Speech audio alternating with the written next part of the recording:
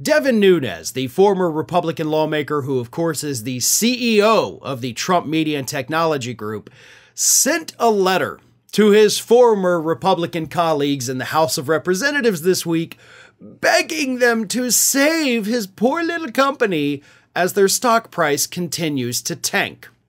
In his letter that was sent to House Judiciary Chair Jim Jordan, Financial Services Chair Patrick McHenry, Ways and Means Chair Jason Smith, and Oversight and Reform Chair James Comer, in his letter to these people, Nunes begs them, please launch an investigation and find out if there's any conspiracy out there to drive our stock price down.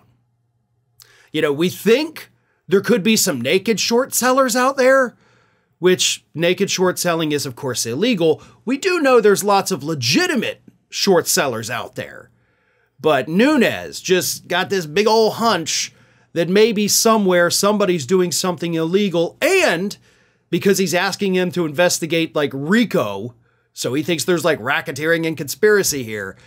He thinks there's this grand conspiracy somewhere on Wall Street to drive down the price of the Trump media stock, which of course seems to get lower by the day.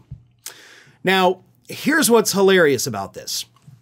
Earlier in this week, Nunes actually sent a letter to the Securities and Exchange Commission, right? The people that oversee this, the actual regulators.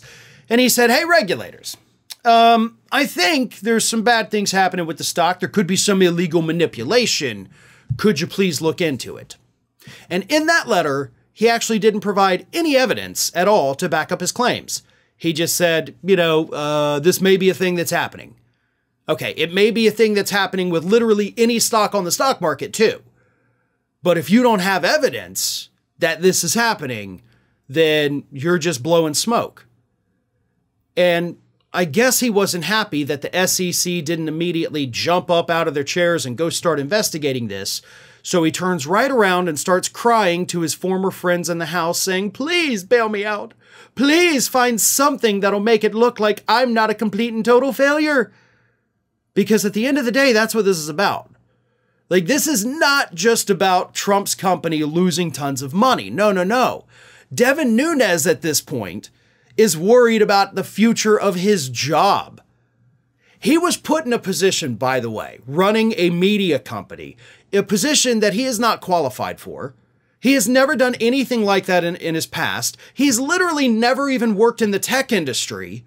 So why he suddenly becomes the CEO of a tech company just blows the mind. And we know why it happened. He was a loyal stooge of Donald Trump when he was in the House, so Trump rewarded him with this job.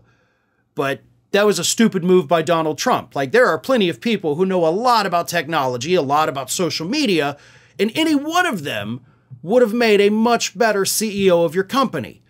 But you only reward loyalty, so you're stuck with a moron like Devin Nunes running a company that he knows nothing about. And he's running it into the ground. And now Nunes is scared for his future. He knows that if this continues, his job is not going to continue. So he's got to call on Congress. Please launch this investigation. I know you guys are already investigating everything else under the sun. And much like those other investigations, this one will probably bear no fruit. You won't find any evidence of criminal activity. But please, could you do this one more time for Mr. Nunes? He really needs this victory. Otherwise, he's probably going to be unemployed sometime in the very near future.